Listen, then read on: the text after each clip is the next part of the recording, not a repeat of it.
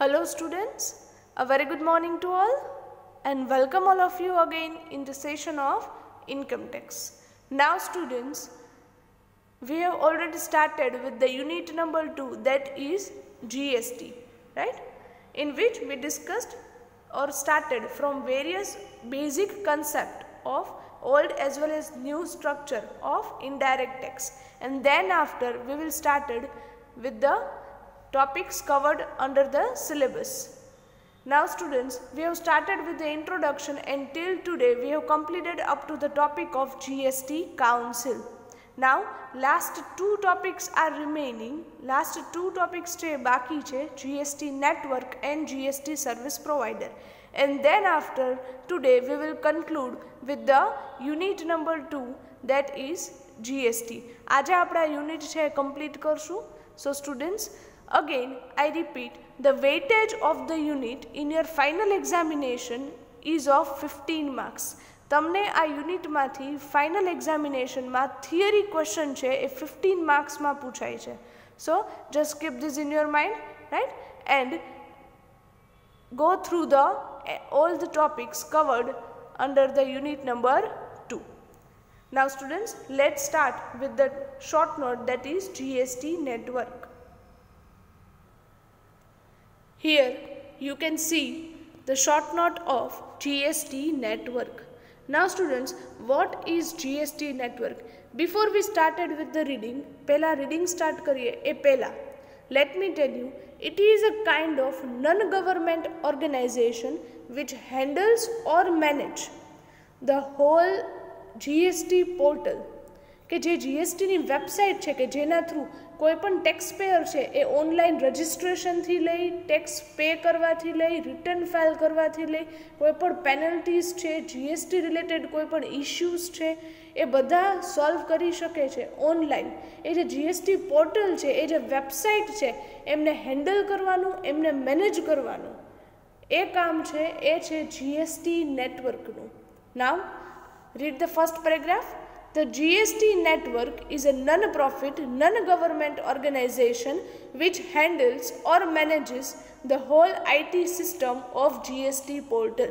That means કે GST portal એટલે કે GST વેબસાઇટ પર જે પણ ટ્રાન્ઝેક્શનની એપ્લિકેશન આવે છે, પછી એ કોઈ રજિસ્ટ્રેશનની એપ્લિકેશન કોઈએ કરેલી છે, કે જીએસટી નંબર માટેની એપ્લિકેશન છે, કે પછી રિટર્ન ફાઇલની એપ્લિકેશન છે, કે કોઈ પેનલ્ટી રિલેટેડ કંઈ ફાઇન પે કરેલ છે, તો એ બધી જ્યારે એપ્લિકેશન જ્યારે ટેક્સ પેયર ઓનલાઈન કરે છે, એટલે કે ઓનલાઈન અપ્લાય કરે છે આ બધી પ્રોસેસ, ત્યારે એ બધી પ્રોસેસને મેનેજ કરવાનું અને હેન્ડલ કરવાનું એ કામ છે જીએસટી નેટવર્કનું.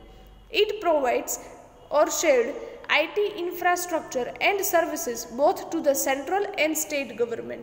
That means it is not specifically designed for any one government. It is designed for the central government as well as for the all states government. Point number 1, it provides all services like GST registration. Okay, now students, અહીંયા તમે read કરી શકો છો કે GST network છે એ તમને કઈ કઈ સર્વિસીસ પ્રોવાઈડ કરે છે, like GST registration, returns and payment to all taxpayers. So it is an interface between the government and taxpayers. That means કે એક લિંક છે, એક બ્રિજ છે ગવર્મેન્ટ વચ્ચે અને ટેક્સપેયર્સ વચ્ચે, રાઈટ, કે ટેક્સપેયર્સને જ્યારે ગવર્મેન્ટની સાથે કોઈ ડીલિંગ કરવું છે જીએસટી રિલેટેડ, ત્યારે જીએસટી પોર્ટલ એટલે કે જીએસટી નેટવર્ક થ્રુ એ કરી શકે છે. So it's a kind of interface or a link between these two. Next point, it is a unique and a complex IT initiative. No doubt GST network requires the whole correct, unique and complex infrastructure. તમને ખ્યાલ છે એક simple, તમે જ્યારે online કોઈ પણ form ભરો છો તમારા competitive એક્ઝામ્સનું, at that time also you may not gate sometime certain idea, ક્યારેક તમને પૂરો આઈડિયા નથી આવતો, અથવા તો ફોર્મ ફિલઅપ કરવામાં પણ તમારે ટ્રાયલ અને એરર કરવા પડે છે, ઘણી બધી મિસ્ટેક્સ ઘણીવાર થતી હોય છે, ફરી પાછું રીસબમિશન કરવું પડતું હોય છે, રાઈટ. સો ઓનલાઈન જ્યારે તમે કોઈ પણ પ્રોસેસ કરો છો, at that time it needs to be a complete transparent process, ત્યારે કમ્પ્લીટ ટ્રાન્સપરન્ટ પ્રોસેસ હોવી જોઈએ. અને એસ્પેશિયલી જ્યારે જીએસટી નેટવર્ક છે તો it's a complex procedure for the tax payers and for the government as well, કે જ્યારે સ્ટાર્ટિંગમાં ન્યૂ ઇનિશિયેટિવ છે જીએસટીનો, રાઈટ, 2017માં એપ્લિકેબલ થયું ત્યારથી લઈને અત્યાર સુધી કે જે સ્ટાર્ટિંગના યર્સ હતા, ઇનિશિયેટ યર્સ હતા, એ બધા યર્સમાં આ કોમ્પ્લેક્સ સ્ટ્રક્ચરને હેન્ડલ કરવું એ બટ ઓબ્વિયસ છે. It is a first and new experience for the government as well as for the tax payers. Next one, it is a very effective and a quick information technology network which is required for the administration of GST portal. GST portal છે, that means કે જે website છે, official website of GST, right, એમના એડમિનિસ્ટ્રેશનનું કામ છે GST નેટવર્કનું છે. The mother database for everything, that is for GST. This portal will be used by the government to track every financial informations or transactions and will provide taxpayers with all the services. Now students, government જ્યારે કોઈ પણ tax પેયરનો data એમને track કરવો હશે, એટલે કે find out કરવો હશે, સે ફોર એન એક્ઝામ્પલ, તમે જીએસટી ટેક્સ પેયર્સ છો, રાઈટ, તમે જીએસટી પે કરો છો, એવરી મંથ રિટર્ન ફાઇલ કરો છો, and if government want to track the data of yours, ગવર્મેન્ટને તમારા જીએસટી રિલેટેડ ટ્રાન્ઝેક્શન્સ, તમારા બિઝનેસ રિલેટેડ કાંઈ પણ ઇન્ફોર્મેશન જોઈએ છે, ડેટા જોઈએ છે, then government will track that data through the GST portal, means GST website, and which is only possible with the help of quick and effective GST network, right? Okay, now taxpayers ને કઈ કઈ services મળે છે? From registration two filing taxes. તમે પહેલી વાર GST registration કરાવો છો ત્યારથી લઈ પછી તમે એવરી યર, એવરી મંથ જે પણ રિટર્ન ફાઇલ કરો છો, રિટર્ન ફાઇલ કરવું, that means to pay the tax, that is GST to the government. Payment of GST, જ્યારે એકચ્યુઅલમાં પેમેન્ટ કરો છો એને રિલેટેડ પ્રોસેસ કરો છો. Record of ITC, ITC means input tax credit. જો કોઈ tax પેયરને input tax credit receive થાય છે તો એને રિલેટેડ પણ બધા રેકોર્ડ્સ, ઇન્ફોર્મેશન એણે ઓનલાઈન છે એ ફિલઅપ કરવાના રહેશે. Periodic returns. ના સ્ટુડન્ટ્સ, આપણે કમ્પોઝિશન સ્કીમના ટોપિકમાં એક વાત થઈ હતી કે જ્યારે તમે નોર્મલ સ્કીમ એટલે કે નોર્મલ ટેક્સ પેયર્સ છો ત્યારે તમારે મંથલી 3 રિટર્ન ફાઇલ કરવાના રહે છે જીએસટી માટેના. મંથલી 3 રિટર્ન ફાઇલ અને year wise total 36 return file plus એની સાથે એક કમ્બાઇન એક એન્યુઅલ રિટર્ન તમે એડિશનલ છે અટેચ કરો છો. સો ટોટલ 37 રિટર્ન ફાઇલ્સ. તો આજે તમે પિરિયોડિક રિટર્ન્સ કરો છો એટલે કે પિરિયોડિક જે રિટર્ન ફાઇલ કરો છો, ટેક્સ પે કરો છો, એ બધું તમે કરી શકો છો through GST portal and with the help of GST network. And maintaining all tax details. બધી ટેક્સ રિલેટેડ ડિટેલ્સ છે એ પણ કોણ હેન્ડલ કરે છે, મેનેજ કરે છે? GST network. Next paragraph. It is estimated that there will be 70 to 80 lakhs taxpayers, 260 to 300 crores B2B invoice data. B2B, that means business to business invoice data. Invoice data means business to business. જ્યારે કોઈ પણ tax payers પોતાના bills છે, vouchers છે, એ as per the requirement upload કરે છે એ per month. એટલે એવું કહી શકાય કે જીએસટી પોર્ટલ વેબસાઇટ પર I think per month 70 to 80 lakh tax payers છે રિટર્ન ફાઇલ કરે છે. 200 to 300 કરોડ્સના બિલ્સ છે, વાઉચર્સ છે કે જે બિઝનેસ ટુ બિઝનેસ ટ્રાન્ઝેક્શન્સ છે એ ડેટા મૂકવામાં આવે છે. મોર દેન 1,20,000 tax officials of states and central government will access the network on the front end. Next, salient features of GST network. That means કે GST network ના અમુક જે characteristics છે, main જે ફીચર્સ છે એ ક્યાં ક્યાં છે? Number 1, it is the trusted national information utility for the smooth functioning of GST. Now students, you know that nowadays so many fake sites and fake datas are available on the internet પર ઘણીવાર fake ડેટાસ કે fake sites છે તમને જોવા મળે છે. દેન in that case આ જે જીએસટી નેટવર્ક છે એ authenticated, official and reliable national site છે કે જેના થ્રુ તમે જીએસટી રિલેટેડ કોઈ પણ ટ્રાન્ઝેક્શન છે એ ઇઝીલી કરી શકો છો. So it's a trusted network. Second one, it handles complex transactions. But obviously, there are so many transactions related with the GST, like registration, to file return, to payment tax, to payment of taxes, to handle the or uploading the invoices, vouchers, business related transaction, etc. So it's a complex process or transaction. Next, the government will have strategic control over the GST network, that is GSTN, as it is necessary to keep the information of all taxpayers confidential and secure. Very important data or very important point, student. Try to understand. જ્યારે કોઈ tax payer છે, કોઈ supplier છે, આ રીતે online GST pay કરે છે through GST network, ત્યારે એમને પોતાનો બધો ડેટા, એમના રિટર્ન ફાઇલ રિલેટેડ, એની ઇન્કમ રિલેટેડ, ટેક્સ રિલેટેડ, એ બધો ડેટા, ઇન્ફોર્મેશન એ એમને વેબસાઇટ પર અપલોડ કરવાનો રહેશે. ત્યારે એ ગવર્મેન્ટનું કામ છે કે જીએસટી નેટવર્ક છે એ એટલું કોન્ફિડેન્શિયલ, સાઉન્ડ હોવું જોઈએ કે એમાંથી કોઈ પણ ટેક્સપેયરના ડેટા છે એ લીક થવા જોઈએ નહીં, અથવા તો કોઈ એક ટેક્સપેયરનો ડેટા છે એ કોઈ બીજા ટેક્સપેયરને મળવો જોઈએ નહીં. હરેક ટેક્સપેયરના પોતાના જે ડેટા છે, પોતાની જે ઇન્ફોર્મેશન છે બિઝનેસ રિલેટેડ, એ કોન્ફિડેન્શિયલ એટલે કે પ્રાઇવેટ છે રહેવી જોઈએ, સિક્યોર છે રહેવી જોઈએ. એવું નહીં કે ડેટા ગમે ત્યારે લીક થઈ જાય છે, કોઈ ક્રુશિયલ આવા બધા ઇન્ફોર્મેશન છે એ લીક થઈ જાય છે. And for that the government must have the strategic control over the GST network. Right. એક સિમ્પલ આપણે કોઈ સોશિયલ નેટવર્કિંગ સાઇટના ડેટા લીક થઈ જાય તો પણ અત્યારના લોકોને ટેન્શન થાય છે. તો આ તો તમારા બિઝનેસ રિલેટેડ ડેટા છે, તો it should remain the confidential, secure. Right. Next, the user charges will be paid entirely by the central government and the state government.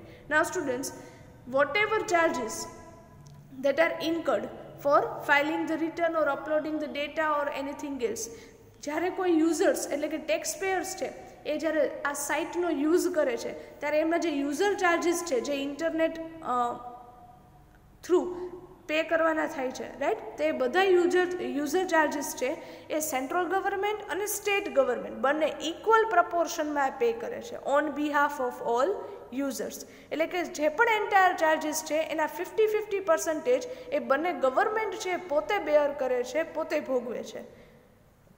એ કોઈ યુઝર્સને પે કરવાના થતા નથી. Next, functions of GST network.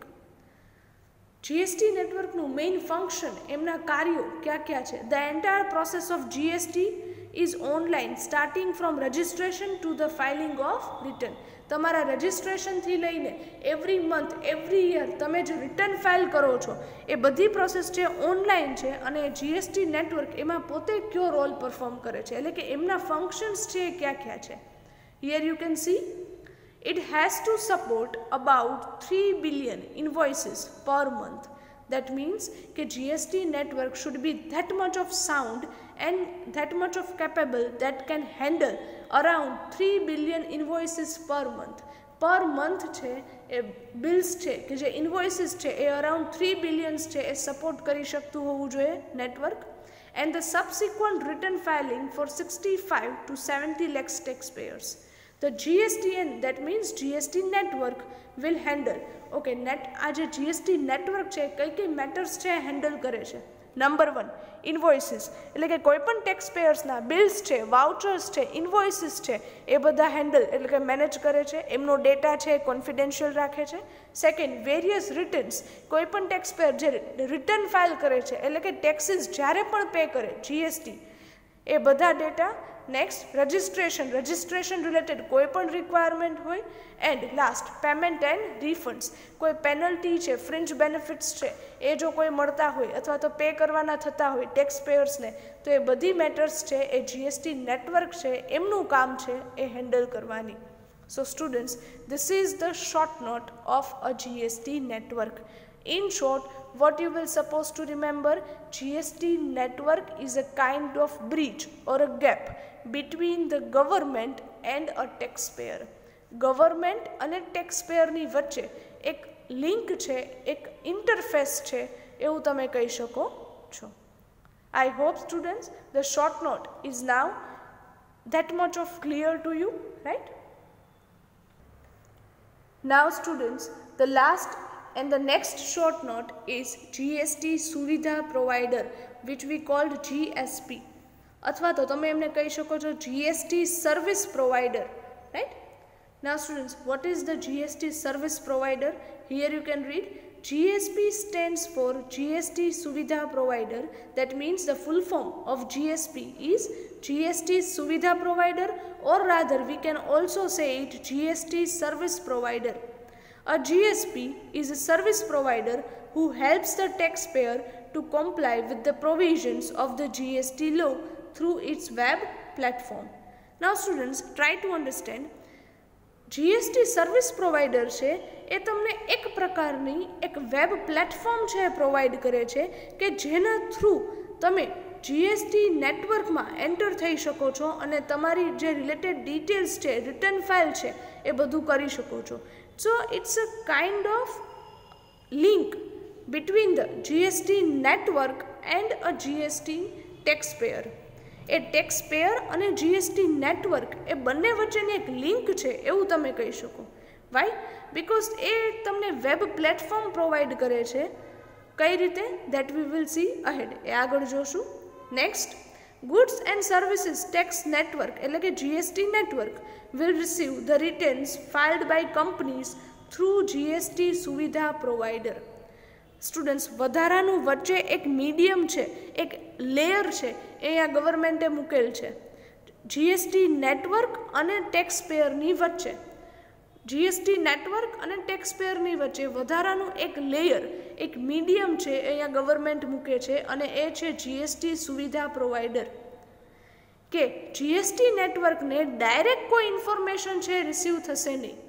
Suppose કોઈ tax payer છે return file કરે છે તો એ GST નેટવર્કને ડાયરેક્ટલી રિસીવ થશે નહીં, બટ એ એમને રિસીવ થશે જીએસટી સુવિધા પ્રોવાઈડર થ્રુ. એટલે કે જીએસટી સર્વિસ પ્રોવાઈડર થ્રુ એમને એ ઇન્ફોર્મેશન છે એ રિસીવ થશે. એટલે કે ટેક્સ પેયર પહેલાં એ ઇન્ફોર્મેશન છે એ જીએસટી સર્વિસ પ્રોવાઈડરને સેન્ડ કરશે અને જીએસટી સર્વિસ પ્રોવાઈડર છે એ ઇન્ફોર્મેશન છે ટ્રાન્સફર કરે છે જીએસટી નેટવર્કમાં. Right? Next, Indian government has appointed 34 GST Suvidha providers. Now students, try to understand. Currently, India ma GST service providers એ કેટલા છે? Total 34 type of service providers are there, which are official service providers and authorized by the Indian government. Government દ્વારા જ authorized અને trusted service providers છે બધા. Who will be allowed to develop simple applications to be used by taxpayers for interacting with the GST network. Now students, એક simple તમને example આપી શકાય કે સપોઝ તમારે કોઈ વેબસાઇટ છે એમાં જોવું છે તો તમે એના માટેની કોઈ એપ છે એ તમે ઇઝીલી ડાઉનલોડ કરી શકો છો. ફોર એક્ઝામ્પલ, તમારા કોઈ બેન્કિંગ રિલેટેડ ટ્રાન્ઝેક્શન્સ છે તો અત્યારે ઓલમોસ્ટ બધી બેંક છે એ પોતાની ઓફિશિયલ વેબસાઇટ તો છે જ, પણ એ સિવાય પણ તમને હરેક બેંક પોતાની એક એપ પણ છે એ પ્રોવાઈડ કરે છે. કે આ અમારા બીઓબીની એપ છે, ઇવન પોસ્ટ ઓફિસ છે તો પોસ્ટ ઓફિસ પણ પોતાની એક એપ છે પ્રોવાઈડ કરે છે અત્યારે. રાઈટ? કે એપ થ્રુ તમે કોઈ પણ ટ્રાન્ઝેક્શન છે ઇઝીલી કરી શકો છો.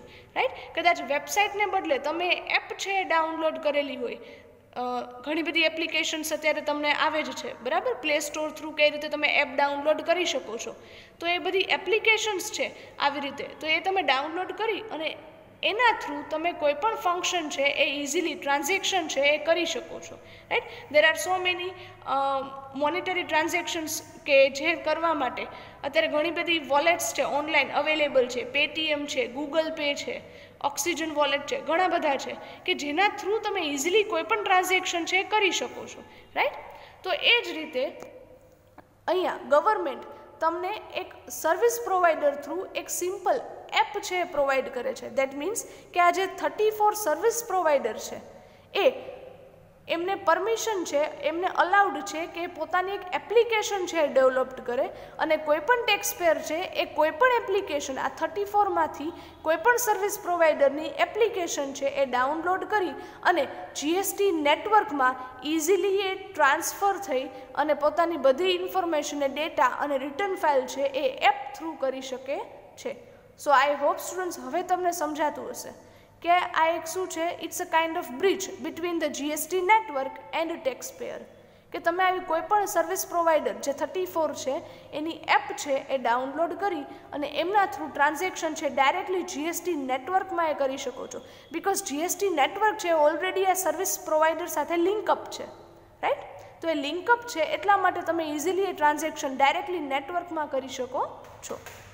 Now read the next. Those GST service providers can also develop application softwares which will be used by taxpayers for interacting with the GST network. એ પોતાના એપ્લિકેશન્સ છે, પોતાના સોફ્ટવેર્સ છે અલગ એ પણ ડેવલપ કરી શકે છે સર્વિસ પ્રોવાઈડર્સ કે જેના થ્રુ કોઈ પણ ટેક્સપેયર્સ છે એ ડાયરેક્ટ જીએસટી નેટવર્કમાં ઇન્ટરેક્ટ છે કરી શકે છે.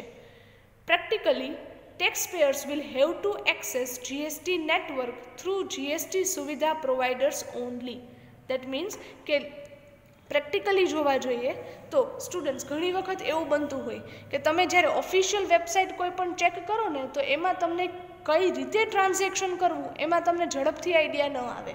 ઘણી બધી વેબસાઇટ છે, so many features modules are there કે એમાં ઘણા બધા ફીચર્સ છે, મોડ્યુલ્સ છે, એટલે કદાચ તમને એક્ઝેક્ટ આઈડિયા ન આવે કે મારે જે ટ્રાન્ઝેક્શન કરવાનું છે આ વેબસાઇટમાંથી ક્યાંથી થઈ શકશે.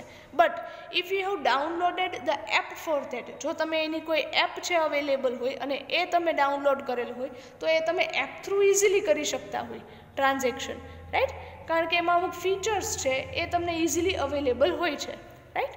તો એ જ રીતે કહી શકે કે કોઈપણ ટેક્સપેયર છે એ જીએસટી નેટવર્કને જો એક્સેસ કરવું હોય એટલે કે જીએસટી નેટવર્કમાં એન્ટર થવું હોય, એમને યુઝ કરવું હોય, એક્સેસ કરવું હોય તો એ જીએસટી સર્વિસ પ્રોવાઈડર થ્રુ જ થઈ શકે છે. Next, Suvidha providers will enable a middle tier of entrepreneurs who can develop innovative services and solutions for variety of taxpayers. That means કે day by day, time to time એ જે service providers છે એ પોતાની apps છે, પોતાના softwares છે એ update કરતા રહેતા હોય કે જેથી કરીને કોઈ પણ એન્ટરપ્રિન્યોર્સ છે, કોઈ પણ ટેક્સપેયર્સ છે એમને અલગ અલગ ઇનોવેટિવ સર્વિસીસ છે મળી શકે. એક સિમ્પલ એક્ઝામ્પલ લઈએ સ્ટુડન્ટ્સ કે વોટ્સએપ છે, તો વોટ્સએપ છે એ ટાઈમ ટુ ટાઈમ તમે અપડેટ કરતા હશો, રાઈટ. તો જ્યારે પણ તમે અપડેટ કરતા હોય ત્યારે એવું બની શકે કે કંઈક ને કંઈક તમને ન્યૂ ફીચર્સ છે એમાં જોવા મળતા હોય. તો એ જ રીતે કે જેથી કરી તમને વધુ સારી સર્વિસ છે પ્રોવાઈડ કરે છે વોટ્સએપ. તો સેમ એ જ છે અહીંયા કે સર્વિસ પ્રોવાઈડર્સ છે એ ટાઈમ ટુ ટાઈમ પોતાની એપ્સમાં ઇનોવેટિવ સર્વિસીસ છે પ્રોવાઈડ કરતા હોય, સોલ્યુશન્સ છે પ્રોવાઈડ કરતા હોય, જેથી કરીને it becomes quite easier for the tax payers two do all type of transactions. Now next read કરી શકો છો. GSP will enable 1000+ small tax accounting software providers to access GST network through them. Even આ બધા service providers છે એ 1000+ small નાના એવા accounting softwares પણ provide કરે છે જે ક્યાંક ને ક્યાંક જીએસટી કેલ્ક્યુલેશન્સમાં અને ક્યાંક ને ક્યાંક ફોર ધ ફર્ધર એરિથમેટિકલ કેલ્ક્યુલેશન્સ માટે તમને યુઝફુલ થઈ શકે છે. Next point is why do you need services of GSP. તમારે સર્વિસ પ્રોવાઈડરની સર્વિસ લેવાની રિક્વાયરમેન્ટ શા માટે છે? Y there is a need of taking services of GSP. Number 1, the tax automation will be very critical under GST because it would be very difficult to comply all regulatory requirements under the GST. Now students, as it is the online network, right? Online network છે તમારે બધી process online કરવાની છે અને જ્યારે તમે આવી રીતે ઓટોમેશન કરો છો દેટ મીન્સ કે તમે ઓનલાઈન કોઈ પણ પ્રોસેસ કરો છો ત્યારે એવું બની શકે કે ક્યારેક અમુક ડિફિકલ્ટીઝ છે એ due to the change of medium એ તમને થઈ શકે છે કે જ્યાં તમારે ક્યાંક ને ક્યાંક એવું બની શકે કોઈ રેગ્યુલેટરી કે કોઈ મેન્ડેટરી રિક્વાયરમેન્ટ્સ છે એ તમારે ફૂલફિલ કરવાની રહી જતી હોય તો એ તમને જીએસટી સર્વિસ પ્રોવાઈડર થ્રુ કદાચ ઇઝીલી સમજાઈ શકે અને તમે બધી રેગ્યુલેટરી રિક્વાયરમેન્ટ છે એ ઇઝીલી છે સેટિસ્ફાઈ કરી શકો છો. Next one, the high level of synchronisation of data will be required and all such information will be transferred between the taxpayer system and the GST network system. Now students, once again I repeat કે GST network અને taxpayer વચ્ચેની link છે service provider. તો એવું બની શકે કે ટેક્સપેયરે ઘણી બધી ઇન્ફોર્મેશન છે ટ્રાન્સફર કરેલ છે બટ એમાંથી જે મેઇન ઇન્ફોર્મેશન છે ટુ ધી પોઈન્ટ ઇન્ફોર્મેશન છે અને વધુ કન્સાઇઝ અને ઇઝીલી ફોર્મમાં એ જીએસટી સર્વિસ પ્રોવાઈડર છે એ ડાયરેક્ટલી જીએસટી નેટવર્કને એ ટ્રાન્સફર કરે છે. સો આઈ હોપ સ્ટુડન્ટ્સ એ કે વધુ સિંક્રોનાઇઝડ એટલે કે પ્રિસાઇઝ ડેટા છે એ જીએસટી નેટવર્કને એ જીએસટી સર્વિસ પ્રોવાઈડર એ ટ્રાન્સફર કરે છે. Next, it would be very difficult to achieve this synchronization without automation. એટલે કે બધું ઓટોમાઇઝેશન એટલે કે અપડેશન અને ઓનલાઈન પ્રોસેસ વગર કદાચ આ જે સિંક્રોનાઇઝેશન છે એટલે કે પ્રિસાઇઝનેસ છે એ તમને અચીવ થઈ શકે નહીં. This application service providers will provide innovative and convenient method of interacting with the GST system from registration to uploading invoice details and to filing the returns. In short, કોઈ પણ સર્વિસ પ્રોવાઈડર છે આ 34માંથી એ જ્યારે તમને application through આવી કોઈ service provide કરે છે ત્યારે તમે એમની એપ્લિકેશન થ્રુ એકદમ ઇઝીલી કન્વિનિયન્ટ વેમાં તમે રજિસ્ટ્રેશન કરી શકો છો, તમારા ઇન્વોઇસના ડેટા એટલે કે બિલ્સના ડેટા છે એ મૂકી શકો છો, રિટર્ન ફાઇલ કરી શકો છો, ડાયરેક્ટલી ઓનલાઈન ટેક્સ પે પણ કરી શકો છો. એ બધું તમને એ એક સર્વિસીસ એ બધી પ્રોવાઈડ કરે છે. Next, in other words GST network can interact only with GSP not with taxpayer. Students, very important. તમે એવું પણ કહી શકો કે જીએસટી નેટવર્ક છે ને એ કોઈ પણ ટેક્સપેયર સાથે ડાયરેક્ટ ડીલિંગ કરતું જ નથી. એ જીએસટી નેટવર્ક એ સર્વિસ પ્રોવાઈડર થ્રુ જ છે એ ટેક્સપેયર સાથે ઇન્ટરેક્ટ એટલે કે ડીલિંગ છે કરે છે. વચ્ચે આ એક લેયર છે એ ગવર્મેન્ટે મૂકેલું છે સર્વિસ પ્રોવાઈડરનું કે જેમના થ્રુ જ જીએસટી નેટવર્કમાં ડીલિંગ એટલે કે ઇન્ટરેક્શન છે એ થઈ શકે છે. એમના વગર તમે ઇઝીલી કદાચ ઇન્ટરેક્શન કરી શકો નહીં. સો students, this is the short note of GST network and GST service provider. Right student? Yes, one more thing student, આ જે 34 સર્વિસ પ્રોવાઈડર્સ છે જીએસટી સર્વિસ પ્રોવાઈડર્સ એ ક્યાં ક્યાં છે? There are so many well known companies which are providing the services for the GST, right? Like Bodh Tree Consultancies Limited, then Exlon Software Private Limited, then Tata Consultancies Private Limited, Alankit Limited. These are the various GST service provider companies કે જે તમને આવી facility as a service provider તરીકે provide કરે છે. If you want to નો મોર, જો તમારે વધુ જાણવું હોય તો તમે ઓનલાઈન સર્ચ પણ કરી શકો છો. You will get the list of all the service provider. તમને આ 34 સર્વિસ પ્રોવાઈડરનું નામ સાથેનું લિસ્ટ પણ તમને મળી શકે છે. રાઈટ? અહીંયા તો મેં 3 કે 4 નામ તમને આપેલા છે. Right? So students, in this unit લાસ્ટમાં આપણે 4 શોર્ટ નોટ્સ છે ડિસ્કસ કરેલ છે અને આ ચારેય શોર્ટ નોટ તમને એક્ઝામમાં ઘણીવાર પૂછી શકે છે. Right? Which are those short note? Number 1, GST registration. Second, GST council. Third, GST service provider. And number 4, GST network.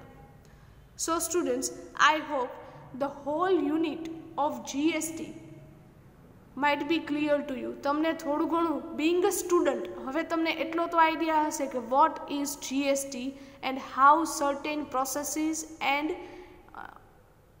transactions are going on under the GST return file. કોઈ પણ હવે તમને પૂછે તો કદાચ હવે થોડો ઘણો તો આઈડિયા તમને પણ હશે કે what is GST exactly, right? So students, here with this today we are concluding the unit number 2, that is GST. આજે આપણે અહીંયા તમારું સેકન્ડ યુનિટ એ કમ્પ્લીટ કરીએ છીએ. જેટલા પણ ટોપિક્સ કવર કરેલ છે એ બધા ટોપિક્સ તમારે સ્ટડી કરવાના રહેશે. હા, as far as the writing is કન્સર્ન્ડ આપણે તમારી બુકની વાત કરીએ તો ઓલરેડી તમને આના માટેની જીએસટીની એક બુકલેટ છે એ અહીંથી એટલે કે કોલેજમાંથી પ્રોવાઈડ કરવામાં આવશે, રાઈટ, કે જેમાં બધા થિયરી ટોપિક્સ કવર્ડ છે અને જે થિયરી ટોપિક્સ કવર્ડ નથી એમના માટેનો લીથો છે એ પણ હું અહીંથી જ પ્રોવાઈડ કરીશ, right. So I will give you the લીથો as well for the certain topics which are more easier લેંગ્વેજમાં તમને આપેલા છે એમાં, બરાબર, કે જેમાં તમને વધુ ઇઝી લેંગ્વેજમાં મેં તમને બધા ટોપિક્સ છે કવર કરેલા છે and I have given you that through the લીથો. સો તમને જીએસટીની બુકલેટ છે એ તો આપવામાં આવશે જ, એ સિવાય જીએસટીનો લીથો છે એ પણ હું પછી લેટર ઓન તમને પ્રોવાઈડ કરીશ. સો students, here with this we are concluding the session of today, right? આજનો આપણો સેશન છે એ કમ્પ્લીટ કરીએ છીએ. Thank you very much and have a good day.